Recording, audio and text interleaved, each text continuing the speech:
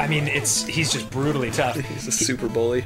You think he's just like a super swell guy, just like really fucking nice. Mr. Sandman? Yeah, just nice to the community, and like, you know, he volunteers. Yeah, like he's actually boxing to raise money for like cancer funds. Yeah, and when you beat him, it just like robs him of that, and he just goes home, and everyone's like, "Did you get the money?" And he's like, Sorry. "I'm sorry, baby." Yeah.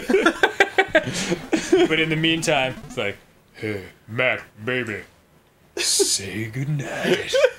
Oh, because he's Mr. Mr. Sandman, yeah. Oh, these writers were some of the best.